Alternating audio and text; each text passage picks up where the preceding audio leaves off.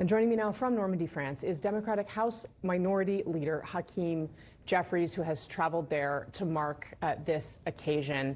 Mr. Jeffries, Leader Jeffries, thank you very much for being with us this morning. Let's just start with your reflections, especially as you see what is likely to be, for these men, the last major commemoration of this day.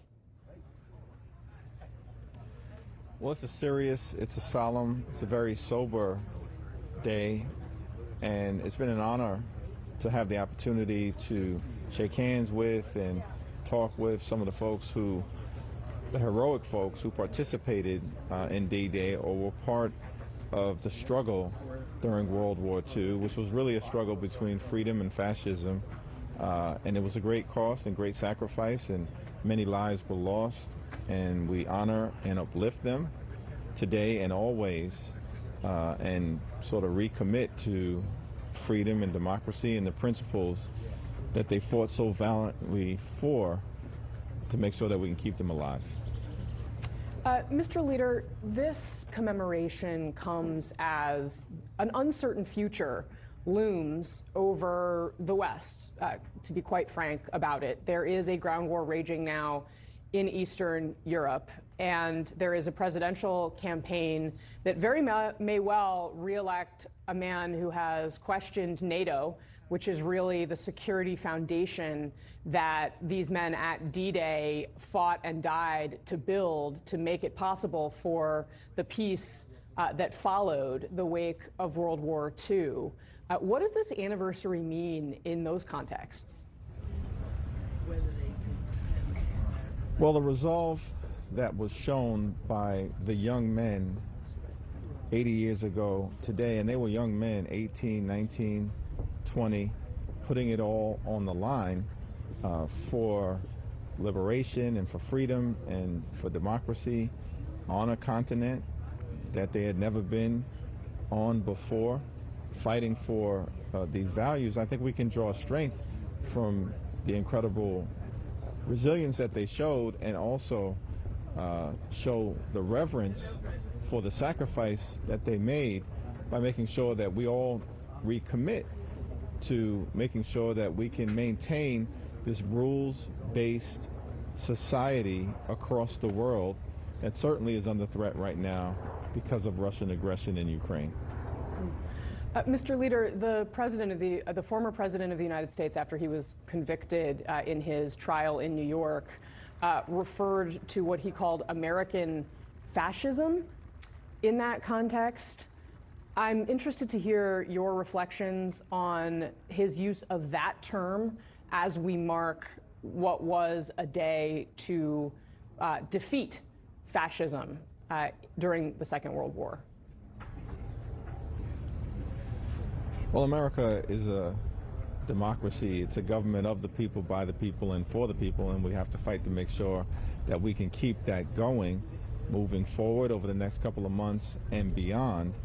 The fight against fascism was waged by our brave American heroes, joined by their partners from Great Britain and Canada 80 years ago today, which began the liberation fight at the highest level against Nazi Germany, Hitler, and fascism.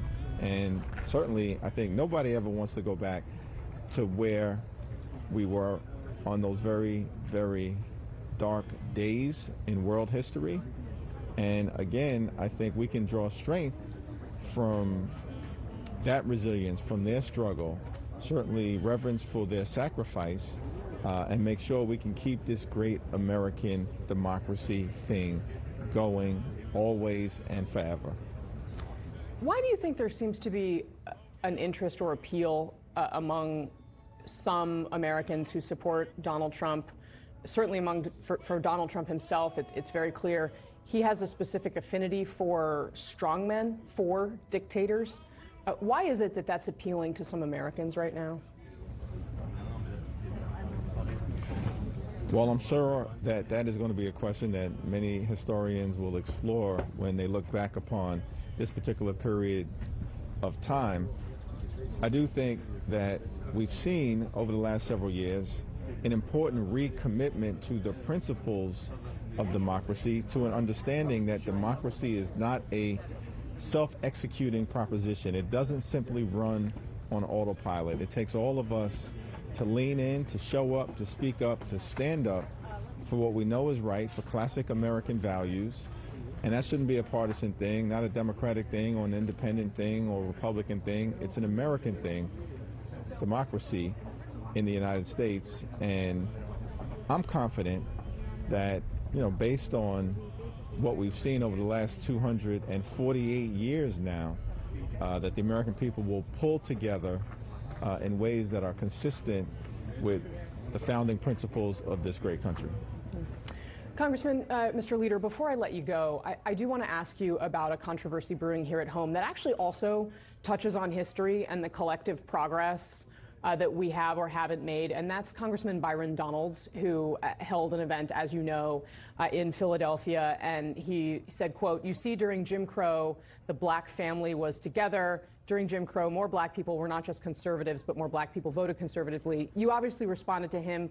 He responded to you last night right here on CNN, and he pushed back. He said, nobody ever made nostalgia. That wasn't the point. This is where the media, and yes, Hakeem Jeffries and a lot of other people are taking it. I'm interested to know your response to Mr. Donalds. Well, I had an opportunity to speak to that situation on the House floor yesterday, and so I'll reserve comment at this moment simply because I think it's most appropriate that on this day we give respect and reverence and, of course, remembrance for those who made the ultimate sacrifice for America, for the free world, for democracy, and for the liberation of Europe. And for voting rights for everyone. Congressman Jeffries, I really appreciate your time this morning. Thank you very much, sir. Thank you.